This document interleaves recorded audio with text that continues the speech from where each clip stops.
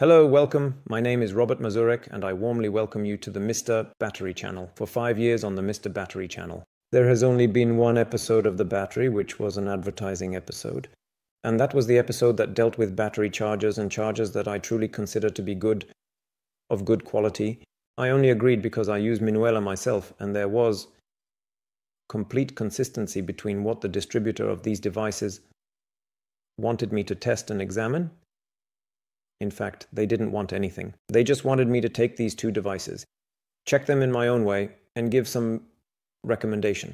I use these devices myself and I like them, but I neither encourage nor suggest that they are the only best and greatest chargers.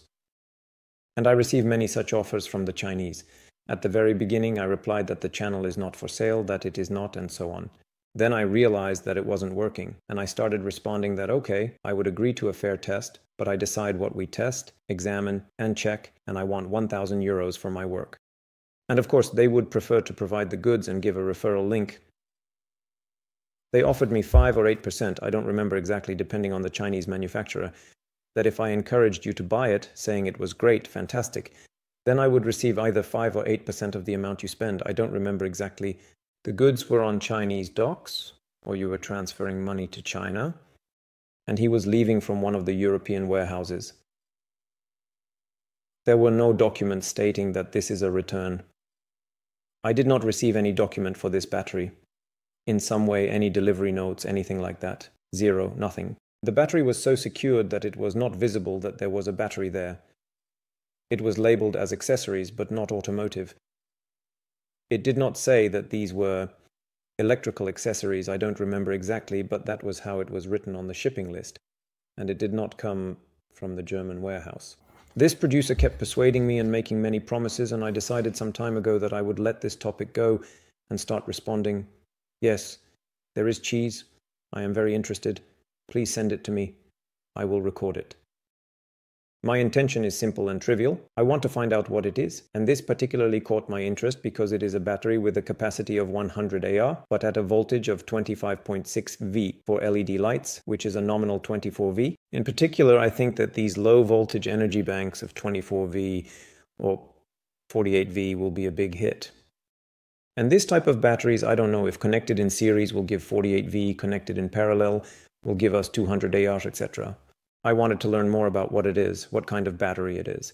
This coincided with the introduction of a new load in Mr. Battery Labo for voltages of 24V, 48V, 110V, and 220V. As a result, of course, I still have a bit of a communication problem because I would like some kind of chart to be drawn. I am now working on receiving results in a way that is documented. What does it look like? I draw similarly to the alphabet. It's the alphabet, but it might not be that simple.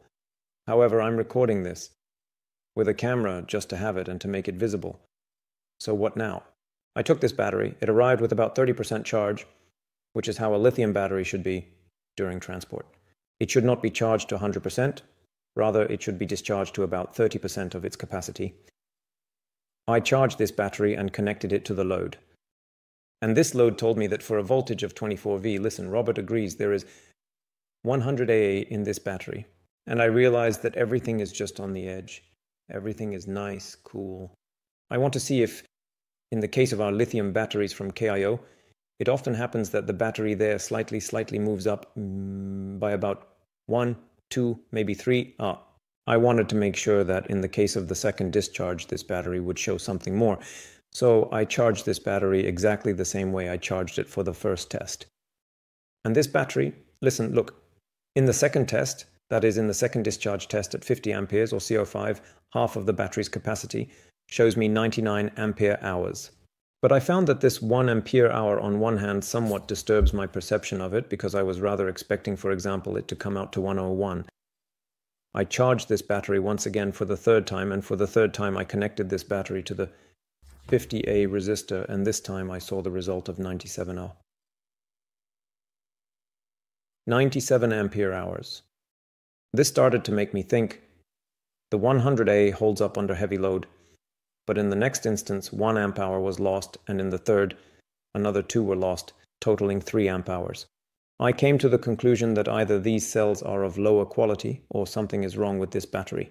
Therefore, I decided to take a look inside, see how it looks from the inside. The battery consists of 8 cells. Here we have this black one, the second, the third, the fourth, the fifth, the sixth, the seventh, and the eighth. According to the manufacturer, we have 8 cells with a capacity of 100A. The parameters of the BMS are as follows: 8S, which means it can handle a maximum of 8 individual cells in series, corresponding to a maximum nominal voltage of 24V. In this case, for lithium batteries, it is 25.6V and 100A. 100A because it is a battery with a capacity of 100A. In lithium batteries, the current is specified as C1, which is what the standards predict. Often in the catalog sheets, they specify 0.5C and so on, while we are interested in C1, which means that the cell loaded with a current of 100 amperes must be able to be discharged for 1 hour under laboratory conditions in order to achieve the promised 100 ampere hours. The cells are securely connected using welds. In the background, you can clearly see a single cell. I might move this aside here. In the background, you can see the cell, and they are connected by welds. Here we have the output for the connection to the negative, such as from the BMS. We have 1, 2, 3, 4 such wires that go to the last cell to the negative. And from this side, we have 4 such connections that go to the terminal outside, plus from the last cell on this side, we have a positive coming out. And additionally, from the BMS, the battery's positive B plus gives us an extra connection here, as you can see. And a little wire, and we have a connection for control, of course. Here we have a black connection going to the first negative from the series, then to the first cell, to the second, to the third, to the fourth, to the fifth, to the sixth, and to the seventh. From the 8th positive, the red goes, which in this case means that the esteemed Mr. Chinese has arranged it so that the black goes to the first negative, and then everything goes to each positive, to each cell, from the first to the 8th. This looks like some connections probably for a temperature sensor. There are 2 wires going here. One is placed deep down there, the second is probably here, and the third is somewhere under the BMS. If I'm wrong, please correct me. I will leave an additional close-up here so that those clever, intelligent beasts watching the Mr. Battery channel can see. The battery might have enlightened me about something, but it says TS1, so I would rather bet that it is for measuring temperature. I honestly admit I don't know what these 4 white elements are, so I will leave this information here for you to see. And it goes to this little board right here, and I wouldn't dare to guess what it is. Rather, I would ask for your help to suggest what it is. Here's just another shot. Take a look. Here are those very cells. I don't know if removing it will reveal anything more. I rather doubt it. It would probably be more beneficial for me to simply see how it is disconnected. Of course, after all this action, the battery was definitely very nicely welded here. With the aesthetics, it doesn't look quite good, rather fantastic. Rather weakly, but this battery is well welded. It is solidly welded, slightly. So I thought to myself that I don't have lithium batteries in my offer yet at this voltage of 25.6V. But what do I lose by taking 2 batteries with a capacity of 100 AR, connecting them in series, which means that our capacity won't increase. We still have 100 R, but our voltage will increase. And I connected our LEDs in such a series connection in a logical and efficient manner. I connected them to the same 50 amp resistor, and look, the result I got here is 106 amp hours. Of course, tomorrow it will buzz for the 2nd time, for the 3rd time. In one of the upcoming videos, I will say whether there will also be a drop in the case of our batteries. I also do not intend to hide this from you in any way, because that is not how I operate. Besides, anyone who knows me knows that transparency and a fair approach towards you are the most important things to me. That's about it. I was interested in how it is built, what it looks like from the inside. I believe that the direction in building these batteries 24, 200, 212 will rather shift towards having ready-made batteries with a nominal voltage of 24V. But I also start to see that besides energy banks, such as those for lithium or wall-mounted ones that are already automatically prepared for these 48V installations, batteries, with a voltage of 48V or 51.2 Vd for lithium exactly, will also begin to appear in these boxes in a very short time. 38 volts, which means 51.2 for lithium exactly. And listen, I get a ton of these things coming in from the Chinese because I receive offers like 1 or 2 every 2 weeks. Now I respond to everyone, yes, I'll take it, yes, I'll take it, yes, I'll take it. There are supposed to be a lot of things there, but I don't need those things at all.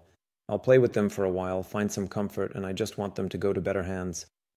And here I have just a simple proposal for you. Let's agree that I will wait about a week from the release of this video. If someone wants this battery, let them propose a really small, reasonable offer. The amount he will deposit into the Mr. Battery account with the note donation, only and exclusively to be able to buy a few batteries or a few chargers for testing, where I will want to check what is the most popular and best-selling. I have checked my own. I know how it is built. I know how it works. I know how it functions. Maybe this will be useful to some of you. Perhaps with such small loads, not 50 amperes, but around 5 to 10. It will serve someone for many, many years, and maybe one of you will gain some great benefit or great pleasure from it. I won't find myself in this. I don't want it to just sit there and rot, just like soon. I can give that away. When I want to buy something, I buy it right away, exactly to the standard that I want. In the quality that I want. However, as I mentioned earlier, I will now be accepting these things from the Chinese. I will sincerely thank them, but all of this will end up in your hands. So if someone wants it, I really don't want to profit from it because it's a gift horse for me. And we can definitely agree that I will only consider those comments where the amount you propose is stated in the first part of the comment, followed by the justification for why you think so. But you must write the amount you propose at the very beginning and then explain why it matters to you, and I will choose purely subjectively, without any contests, without any drawings, etc.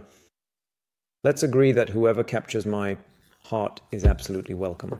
Of course I will. Only be taking people who subscribe to the Mr. Battery channel. Battery, to appreciate you for what you do, for helping me struggle with fulfilling this dream of mine, because it seemed to me that in 4 years it would be super realistic to achieve, then I extended the deadline. Now I have extended it to 6 years and I still see that it is very poorly realistic for channels like Mr. Battery. The battery could enjoy a silver button. Well, unless a person starts undressing and running around the yard with a spinny thing and telling stories, but I guess that's not for me. Like and subscribe if the content on this channel interests you, of course. If you ever find yourself in Szczecin, I warmly invite you. Gryfińska 106 is the address for you. You don't have to buy anything. You can just come by for a coffee, give a high five, ask for a cup for the viewer, drink some water, or whatever you wish. We can have a great time when I'm there. If you come around lunchtime, you can have lunch with us. Take care. Greetings from Szczecin. Bye.